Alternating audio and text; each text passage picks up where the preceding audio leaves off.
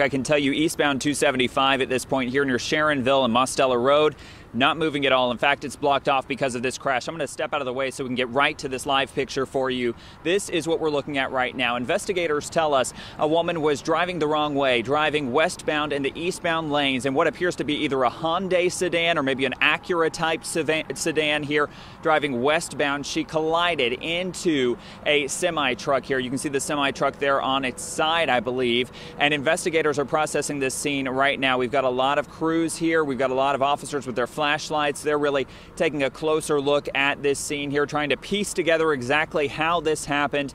Right now, it's not clear if drugs or alcohol are involved in this crash. That's something we're still working to find out for you at this point. Investigators say they hope to have this road reopened in the next hour or so, but I can tell you right now it still looks like they're very much in the investigation stage. I don't believe I've seen a tow truck here at this point.